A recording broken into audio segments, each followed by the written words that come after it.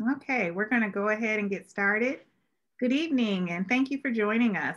My name is Felicia Highland, and I'm the coordinator of equity and engagement for the school division. We host these academies as an opportunity to learn with our families and provide strategies that support student development.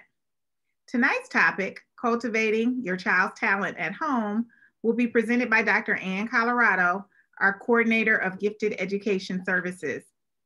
Thank you, Dr. Colorado, for joining us and sharing some of the practical, evidence-based strategies that families can use at home to nurture their child's curiosity and creativity in order to help their learning strengths emerge. As we go through the presentation tonight, feel free to put questions in the chat. We will answer them at the end of the presentation. And so, I'll just monitor that, and then we'll come to those after Dr. Colorado finishes her presentation.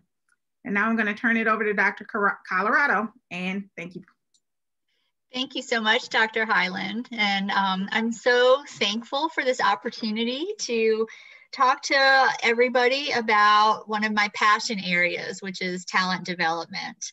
My background is in gifted education. I was a gifted resource teacher in all kinds of configurations for a good 18 years.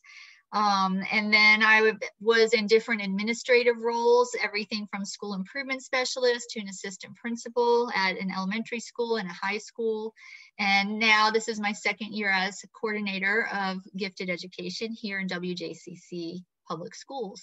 I'm also a parent of 3 sons, and all 3 of them either were in the WJCC gifted program, and my last one still is in it as a high schooler. But this presentation isn't really about gifted education. It is about talent development, although it plays a role in gifted education. I want to talk to you about what you can do as parents to develop and nurture your child's talent and strength areas. So in the short time that we have together, I thought we could accomplish these things. The first thing I thought we could talk about is just the concept of talent. Explain how curiosity and creativity function as building blocks of talent. Give you some mindsets and strategies that you could use at home with your child and their talent development journey. Provide resource ideas for you, and then allow time for some questions and answers. So we need to start by defining the concept of talent. And I found a perfect little video that will help us think about that. Interestingly, it was created by an advertising agency, and it's really about gender and talent, but it fits our needs tonight perfectly. So let's take a listen. And please, Dr. Highland, give me a signal if you cannot hear this sound.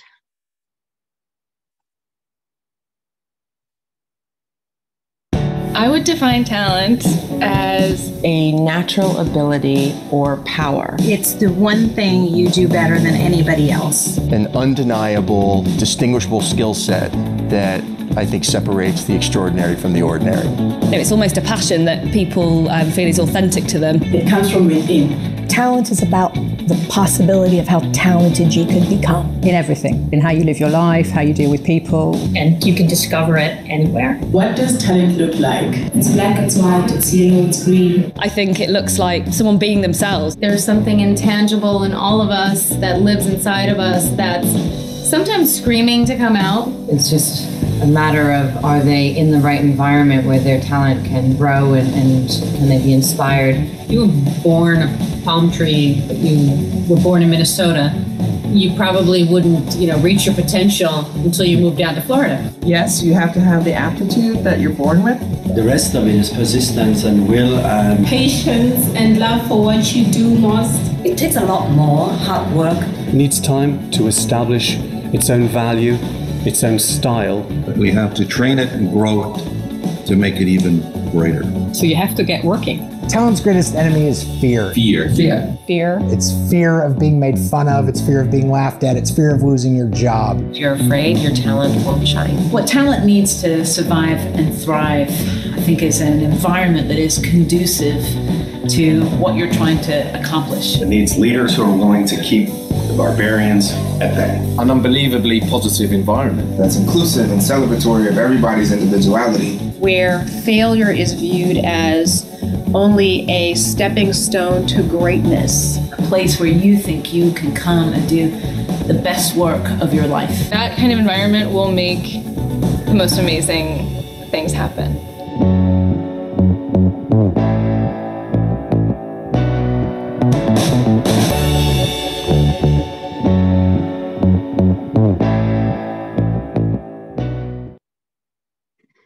So that's my presentation in a nutshell. Now, in all seriousness, there is a lot of research about talent and talent development out there. For our purposes tonight, I'd like us to think of talent as something in which we have a strong ability or affinity for. And talent and the potential for talent exists in all walks of life, in all areas. There are many debates in the research about nature versus nurture with talent and talent development. But based on the research I've done for this presentation, as well as in my coursework for my doctorate and for my dissertation, we can pretty much settle on the fact that talent can be developed, and that the combination of at least average ability and intelligence, exposure to the field of interest, instruction in that field, and effort will really make the difference of developing a strength area or a passion into a true talent area. And so we'll talk more about that when we get to the resources part of this presentation. So let's dive a little bit more into the concept of talent, and I want to share two truths and an opinion with you. Truth number one, there are different areas of talent. One of the big researchers in this area, John Feldhusen, suggests that talent can fall into four broad categories: the arts, the academics or intellectual realm, the vocational realm, or the social or interpersonal area. Personally, I would add athletics to that as well. But basically, any area you think of can be a talent area. Truth number two is that all of these talent areas have a trajectory. And that research goes back to Benjamin Bloom in the mid-'80s, who undertook a study of many eminent people in different fields around the country and around the world, and interviewed these eminent people and discovered that all of these talent areas could be traced back to a beginning point, the beginning of a trajectory, and then they followed along a particular path to become what they ended up becoming. And you might have probably seen this in the sports world and in the music world, because there are a lot of very well-defined talent trajectories for different sports and different musical instruments that people play. And then the last thing is an opinion. So this is my opinion based on my own personal experience with my children, with all the students I've taught over all these years, and all the research that I've done for different areas of study with my degrees. But I truly believe that every child has a talent area.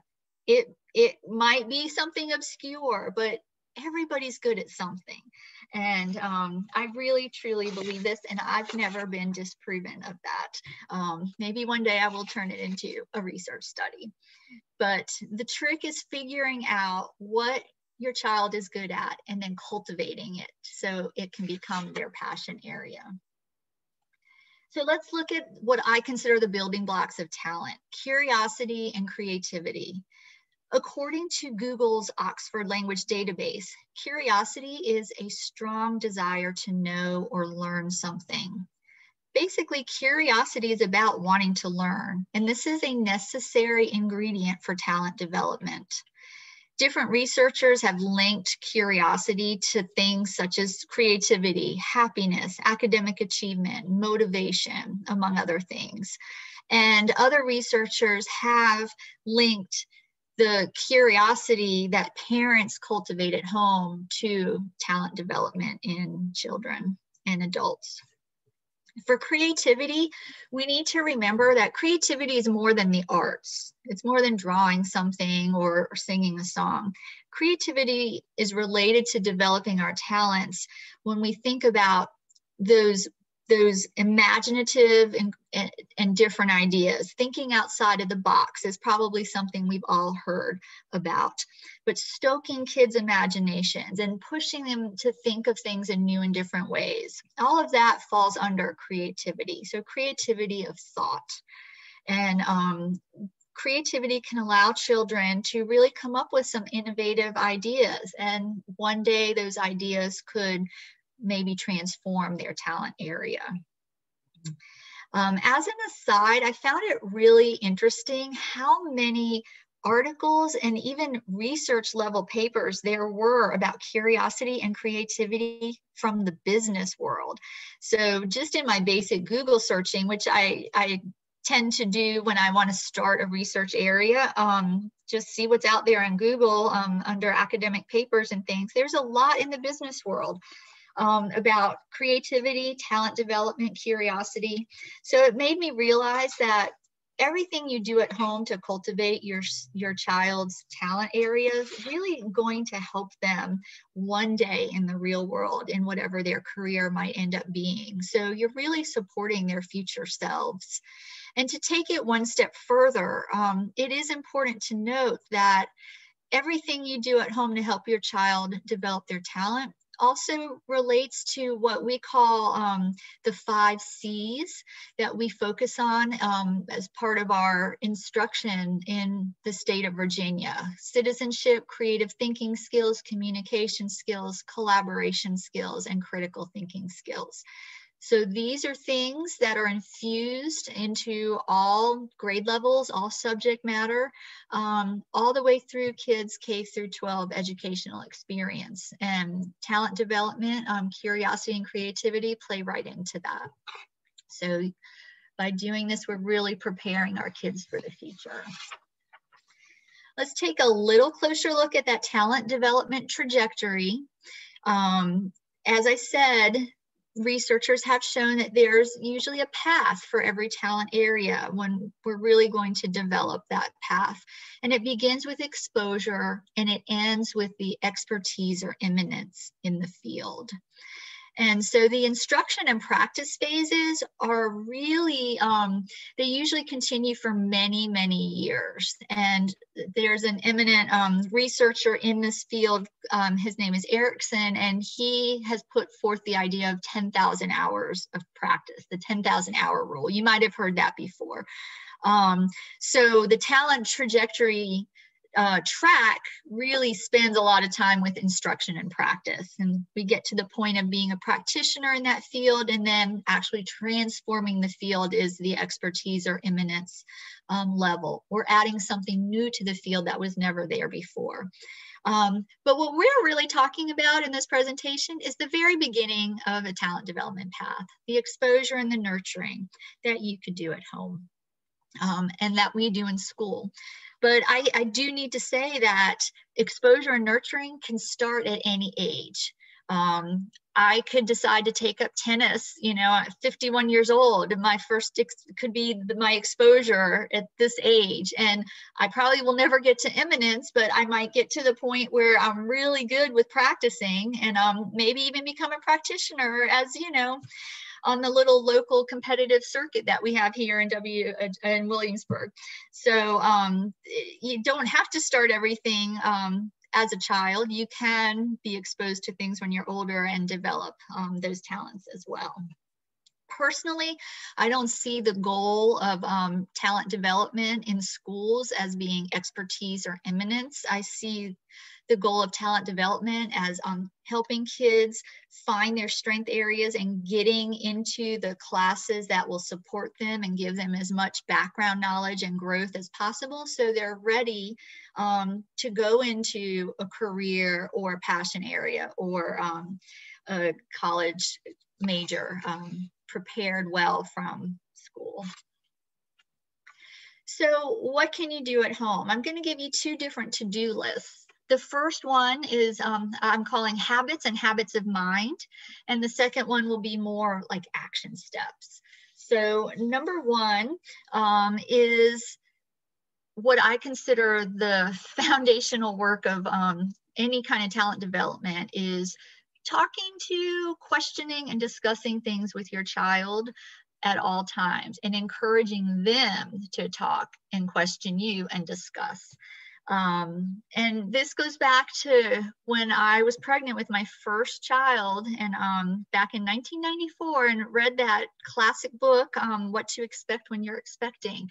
And there was just a tiny little blurb in there that said, you'll really help your child's brain development if you talk to your child all the time, even if they cannot talk back and have no idea what you're saying. Just the constant talking to them will help them, kind of develop the acceptance of language and the readiness for language when they can put that all together in their little brains. So I say never pass up an opportunity to talk, and don't squash your kids' questions when they ask you questions. I know sometimes we're so busy, you got a million things on your mind and you don't want to explain why the sky is blue right now, but try to channel those questions and encourage them, because that's a sign of curiosity. And as kids get older, you can switch the commentary that I was talking about. When my oldest child was like 3 months old, I'd have him propped in a walker with a bunch of blankets, so he was right next to me while I was cooking, and I just described everything I was doing. When we would drive down the street, I would talk about everything we saw. But eventually he got old enough that he could talk back, not always in the good way, but I mean as a conversation. And then we turned into discussions that were more related to elementary school, like what's going on in school or around the house. And then as they got into middle and high school, we could start talking more about current events and things like that, their thoughts and feelings. Number two, another habit, reading every day, and not just you telling your child to read, but you also reading and modeling for them. People who are learning, especially in their talent area, are also readers or listeners of text. So, nowadays you can have books on record, you can have documents be read to you by clicking a button on the internet, So in K4, it's great if you can read aloud to your child. And even in 5th grade, it could go either way, it depends on your child. But 5 through 12, you can have book clubs with your kid where you're both reading the same book, but then you have periodic meetings, maybe, over a soda, a special time, that you can spend together and talk about the book. Number 3 is what I call be a strength detective, but then when I dug into my research, I found out there was a name for it called a talent scout, where you're really trying to notice what your child is good at.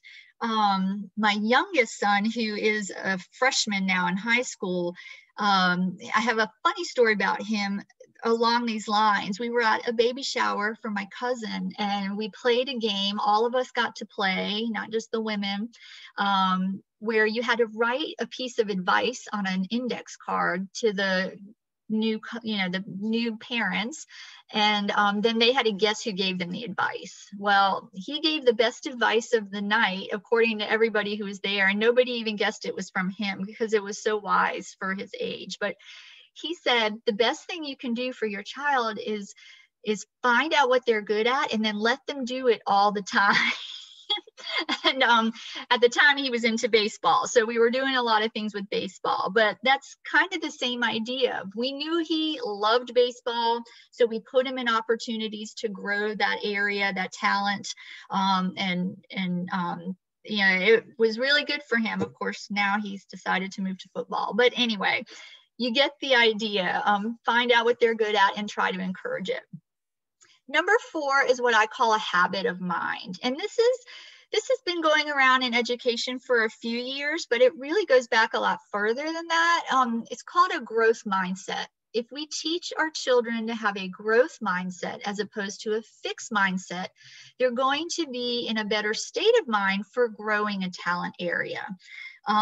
So what's the difference? A growth mindset, we all have beliefs within ourselves subconsciously about intelligence.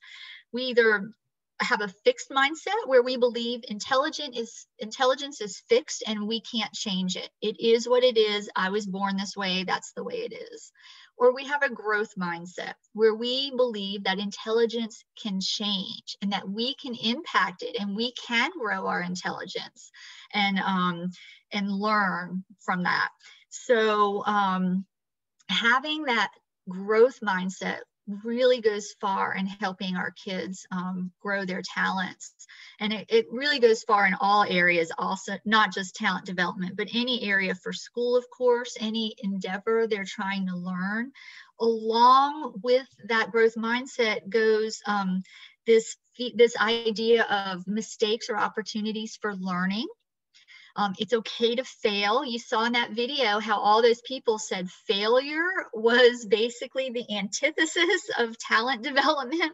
But if kids are too afraid to even try anything, then they're not going to be able to grow their talent. So we have to help them realize it's okay to fail. And we learn from our mistakes because failure will get in the way of us growing our passion areas. Along with the growth mindset go two sub-skills: goal setting, where we can teach kids how to set a measurable goal to attain what it is they want to do. If they love tennis and they want to become a tennis player at the high school level, well, what are the things you can do every day to get you there? And help them break down that goal, and then help them learn how to analyze that goal. Did I meet those little sub steps or not? If not, maybe I need to adjust my sub steps, or maybe I need to adjust my goal. It's a life skill, but it's very, very important for talent development to know how to do that. The other thing is to start reinforcing self-management skills with our kids, even at young ages. Teach them how to make lists to keep track of what they have to do. Teach them how to use a timer so they can stay focused on the work they have. Teach them how to use a planner so they can plan out all of those little sub-steps for their goals. So they can learn how to manage their church commitments, their school commitments, their passion area commitments, the things they want to do for that. Those skills will help with talent development as well as life. The next list are the activities that kind of branch out from those habits and habits of mind. The first one, of course, very related to the talking to your child, encouraging the talk and doing the reading, is get the library card. It is free and the world is at their fingertips with the library. Nowadays, they have all those Audible books. They have all the magazines you can think of. Anything they can think of in their passion area, they can find support materials at the library to really help them learn as much as they can about whatever it is they're interested in. Encourage them to get nonfiction as well as fiction books. Encourage them to do some of the free activities at the library. In youth services, they have kits, kind of like makerspace type of kits that you can check out and the kids can do at home. They have book clubs built in a bag where you can check out the book club for your child and their friends, and they can all do a book club. They have not right now because of COVID, but they do have things where you come in and you build Lego things, or you do Harry Potter, like all those kinds of different things. The director of youth services at our Williamsburg Regional Library used to be the media specialist at Norge Elementary. So she has really grown youth services program to extend what we do in school and to help kids build their passion areas. Take local field trips. And when I say local, I mean it could be your backyard or a park. I mean, we do have a wealth of resources in the Hampton Roads area of places where you can go, and a lot of those places are free or very low cost, but you can turn anything into a field trip. And if you add some higher level thinking questions, or go to a place where your child, that's related to your child's passion area, then you can really take off from there and just turn it into an experience and not just a place to go. Number 3, find a more knowledgeable other. When you know what your child is really interested in, and I'll use a very easy example, let's say colonial history. We are in the crib of colonial history. So you know there are lots of more knowledgeable others. That's what Dr. Tamara Stambaugh at Vanderbilt calls it, where you can bring your child to learn from an expert, ask questions from this expert, get direction and guidance from the expert. But really, with the internet, the way things are now, you can find experts in every field that your child has a talent for, and read about that person, connect with that person through email with your permission or your assistance. You can do online visits to their work area. Maybe it's a museum docent at the Louvre and your child likes to paint in the Impressionist style. Like there's a lot of ways to tap the knowledge of somebody more in the field than we are as on our path of nurturing and exposure. Number 4 is a big one, especially in the creativity field. We need to give kids downtime every day. It's hard for us as adults. It's hard for me as a person to even give myself downtime. So this is a constant struggle, I think, in our society. But for kids, if we can enforce some downtime every day, that gives their mind that incubation time, where they can really just sit and think and do nothing. Or they could read if they want, or they could build, or they could draw, or test out a design that they have. But that downtime is really important, not only to allay stress and anxiety that we see far too often in our kids in school nowadays, but to encourage them to think in their talent area. My middle son, I'll tell you a quick little story about him. He now has a marine engineering degree with a minor in nuclear engineering from the United States Merchant Marine Academy, and finished his first job working on a Maersk cargo ship as a third-class engineer in the engine room. But way back when he was a little kid, and I can remember it starting in 2nd grade, he was fascinated with ships. And so he wanted to know about the Titanic. I don't even know if he learned about it at school or what, but we went through this huge Titanic period, and he built models with Legos about Titanic and, you know, this and that, everything Titanic. But when he got into middle school, he had a lot of downtime because I was working on my doctorate. So I wasn't home all summer like I had normally been, kind of monitoring and programming all of their time during the day. But he spent every day while I was away from work watching World War II documentaries and building his own ships out of aluminum siding that my father-in-law gave him with a little hand riveter, so that he can wrap them in duct tape and aluminum foil and test their floatability, how far he could push them in the bathtub, how long they would stay afloat, all of those different things, because he had all this time on his hands to just explore what he was interested in. And then look what he ended up doing. I just think, you know, that's a great story of the incubation time. So I'm not going to say he was unstructured all summer. I will say he was incubating all of that summer. So number 5, I'm sure many of you already do this, but signing up your kids for clubs and community activities, all of those things, especially at schools. A lot of the schools offer free clubs as it is, and those are ways that kids can really develop their talent areas and passions, but through these free clubs. Encourage real-world problem solving. In our houses every day, in our daily lives, we deal with problems all day long. What are we going to have for dinner? How am I going to get the car fixed? How am I going to buy that PS5 that all my friends got and I wanted to? Like, those are real-world kind of problems, and we can teach our kids how to logically think through those. That practice with problem solving just helps them in their talent development area, especially if they get to the point of practitioner and need to solve problems in their talent area. Contests and competitions are another way that we can encourage our students, our children with their challenge areas, their talent areas and passion areas. A lot of contests are school-based. If you look for contests online, a lot of them say you have to have a school-based team. And we do have some competition teams. I know at high school we do. Designing a ship was one of the ones that my son did in his CAD drawing class at high school, and the one who I was just telling you about. So there are things like that in our schools, but there are also some that are individual. And on my website, the WJCC Gifted webpage, we have some suggestions on there. There are community enrichment opportunities is what I'm going to call them, but what I really mean is that's when you get into the camps and the classes. And that's where sometimes you end up having to spend some money.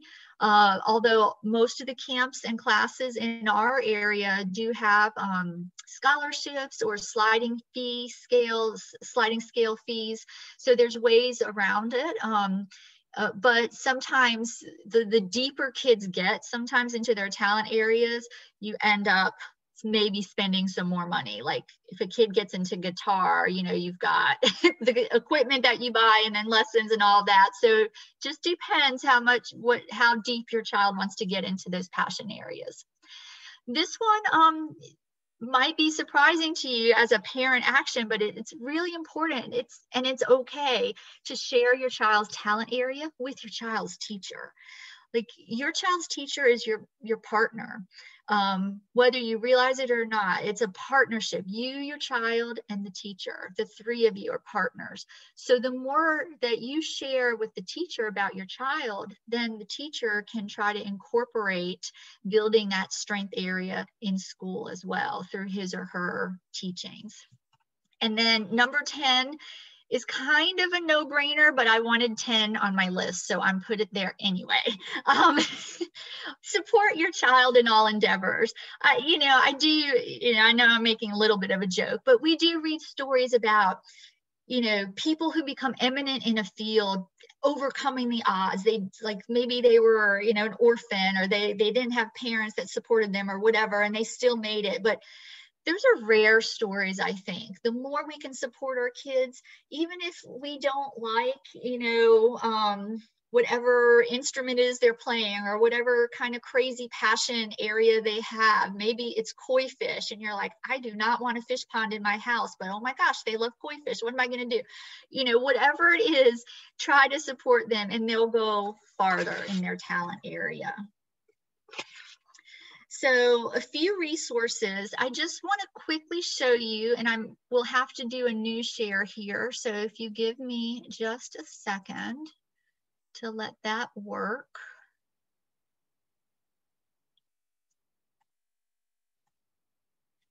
This is the website. Dr. Highland, can you see the website?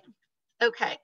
So if you go to the WJCC website and you go to academics, and then you go over to gifted education. Hopefully you can still see that.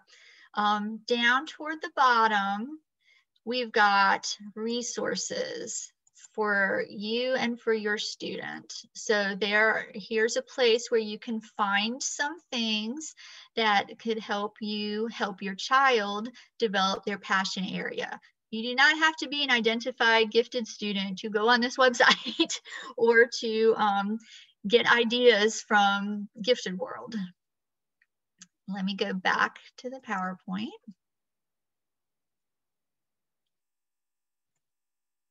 Okay, is it back on, Dr. Highland?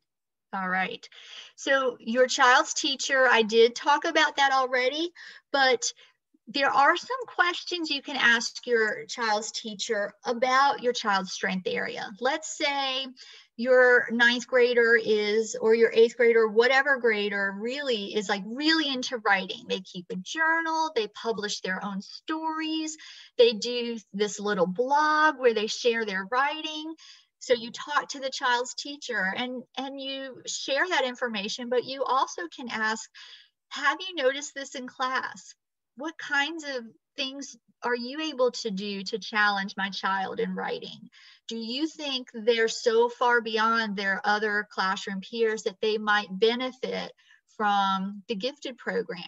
So your child's teacher can help you explore those type of questions and then take you through that process if you think that is something that your child needs based on their strengths that they're showing. The last little resource I want to share with you, and I don't have access to the chat, so Dr. Highland, I don't know if you do and if you wanted to add this, but there are 2 books I'm going to suggest that parents read, and they are very user-friendly books, even though they're well-researched books by people eminent in the field of talent development and growth mindset and that kind of thing. But one is called Grit by Angela Duckworth, and the other is called Mindset by Carol Dweck. And Grit talks about how as long as you have the average intelligence and ability, your hard work can make the difference. And that's a lot of times where we see a separation with kids who might have an ability in a certain area, but they don't put in the effort and the hard work. You can't just rest on your laurels. Oh, I'm really good at math, so I'm going to just keep taking the hardest math classes ever. Well, you get to a point where you can't just get by on your regular what I know about math, and you have to put in a lot of effort and work. And not everybody wants to put in that effort and work, and it's okay. It just depends on the situation. So those are things you can learn about, read about, and explore, and help your child figure out when is it important for me to put in that effort and when is it okay to just put the regular effort. To ever get strong in a talent area, you've got to put in a lot of effort and hard work. It just doesn't come easy. And then Mindset by Carol Dweck will teach you more about the growth versus fixed mindset and things we can do as educators and parents to really help grow our kids' growth mindsets at home. All right, so that is it. I hope you were able to take away some nuggets from that. And Dr. Highland, are there any questions? Yes, we do have a question. Can you help us to better understand the difference between habits and habits of mind? Mm-hmm. Well, a habit, I just considered it as something that you do like all the time. And a habit of mind is more of your mindset and the way you think about things. That's kind of how I was distinguishing those two. And they're both very important. So like the talking to our children all the time and encouraging the questioning, that's a habit. That's something we can do, and you do it over and over. And it's just the way it is. Like that's how it is in this house. We talk. We can, you can ask me questions. I'm going to answer them. Those are habits. But the habit of mind is like actually shifting how we think about something. And you can reinforce it with a habit, so let's just say some people might decide we're going to do affirmations every day that I don't know it yet, but I will. Like if your child says, I hate math, I'm just not a math person. Well, you just don't know math yet, but we will. And so you're kind of working on that that mind shift, but then you could reinforce it with a habit. Does that make sense? Mm-hmm. It does. Thank you. You're welcome. So how do you help a child who says, I don't know what I like? How do you help them to find that talent? Yeah, well, I think the best way to help them there is to expose them to lots of different things. And it might take years. I mean, sometimes it could be like upper middle school before a kid like really, maybe even high school before they find that thing, like that one thing. And I would venture to say, we have kids who even don't find that thing until they go to college. It's just a matter of sometimes luck about falling, into the thing and encountering the thing that you really like, or, just exposure and trying lots of new things. And that will help. All right. So we don't have any other questions in the chat. I guess a question I would have, Dr. Colorado, when you have a child who has a talent that they love, but they may not necessarily be very good at that talent, is that something you continue to nurture and encourage? Do you encourage exposure to other things? How do you handle those situations? Mm-hmm. I would say you would never want to, I wouldn't want to squash a child's passion, even if they're not very good at it. The more you do something, the better you're going to get. Like if it's an actual skill thing, like I know I talk about tennis a lot. I think I do want to take up tennis, actually, the more I talk about it. But like, let's say it's tennis. They just love it, but they stink. Like they're horrible. But you know what?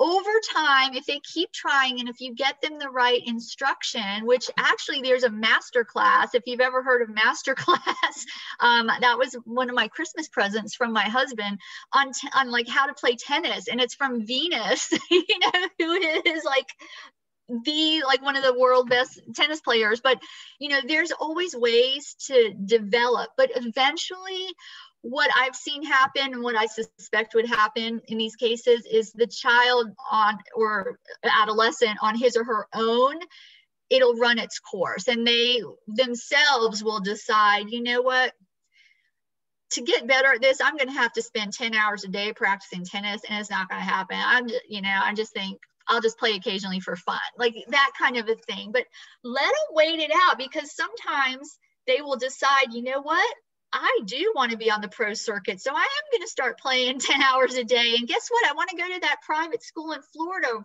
for the rest of my high school. And here's what like, who knows? But I would kind of like wait it out. But in the meantime, you always can expose your children to more things and more different things. Even if they're started on one talent trajectory, it doesn't mean they might have other interests and passions. So, you've got talent, then you have interests and passions. And passion doesn't always have to be a talent or develop into a talent. Got it. So we have a couple of questions in the chat. What if your child is really into video games and but you don't really like them to play video games? So how do you encourage that? How can you encourage that interest? Mm-hmm. I will say, whoever said this, I feel your pain, because ninth grade boys, it's a blessing and a curse. At least I know where he is, and and I can hear what he's saying and stuff. But well, I think things like that, there's time to develop that into a passion when they're older. Like when they get into high school, there's different kinds of courses they can take that go along those lines with coding and that kind of thing. Like if they love video games that much, you'll be able to direct them kind of then. Right now, most likely, especially in this COVID time, it's probably their hobby and their social interaction. And I really, being honest, I just stopped all parameters with my son, because I've seen how hard he works all day on this online schooling, and the way it is, and he doesn't get to be with his friends at school. As I'm speaking to the preaching in the choir here, everybody knows this. So his social activity is the online games. And so I still, when kids are younger, I would put limits. If it's interfering with their sleep, if it's interfering with their grades, those things, I would put normal limits on. But if they're that passionate about it, there's actually gaming code classes that you could take or explore or find information about. You can get him a book in coding from the library and say, you know what, you like this so much, I wonder if you can make your own game. Wouldn't that be really cool? What if you made your own game and then you could sell it to the Apple store? And like we do have kids in our division who have done that. Like it is possible. So does that answer the question, Dr. Hyland? Yeah, I think so. And similarly, we have another one that my child is passionate about computers and his games, and does things that, the parent could never do. Grades are great, so we don't have any problems there. It does have outside activities, but the parent's worried about the screen time. So, you know, he has fixed his own computer and he's really good at it. So does the parent encourage that? Is it, how do you encourage that? And that's a similar question, but I think maybe a little twist on the response. It is a little twist on it. And what I will suggest is only what I've read from like CDC recommendations and the American Pediatrician, like whatever that group is, they've put out some guidance about screen time. I would say work with your pediatrician about the screen time. And my guess is he or she will probably say, as long as it's not interfering with their sleep, their eating, their grades, and it's channeled and it's, still monitored, even if you're letting them have more time, how much time they have on there and that kind of thing. When I brought this to our pediatrician, he suggested we get those glasses to block the blue light. And so my son will wear those, and that helps protect the eyes from that blue light that's emitted from the screens. So there are some things you can put in place to mitigate any negative impact from that. But I would actually encourage the taking apart a computer and putting it back together again, trying to solve like coding type issues, that kind of thing. That's some really good stuff. And unfortunately, what comes along with it is, well, I got to test it out by playing these games, so it's kind of a yin and a yang a little bit, but hopefully that gives you a little something to go on. Well, thank you. At this point, we don't have any other questions in the chat. If you have a question, feel free to put it in as we get ready to close, and we'll make sure that we try to get to it before closing. I want to say thank you again for sharing your expertise with us, Dr. Colorado. I took away quite a few tips that I will go home and kind of try to put into to create some new habits in my own home. So I really appreciate the strategies that you provided today. We will post this video on our school division website. So WJCC's, not website, please forgive me, our YouTube channel.